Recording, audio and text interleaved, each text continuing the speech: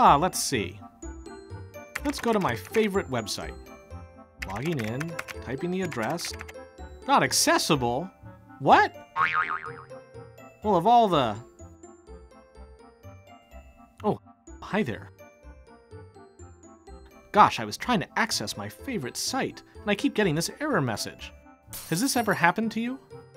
Have you ever tried to access a site from a coffee shop, your school, home, work, or even the public park, and for some reason you keep getting a message like this?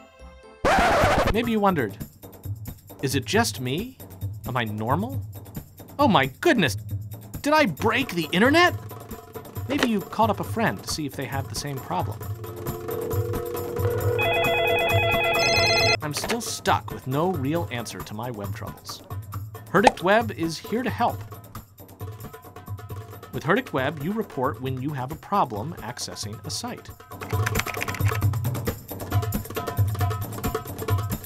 By sharing data with web users around the world, Herdict Web shows you what site is inaccessible, where it's inaccessible, and for how long it's been inaccessible.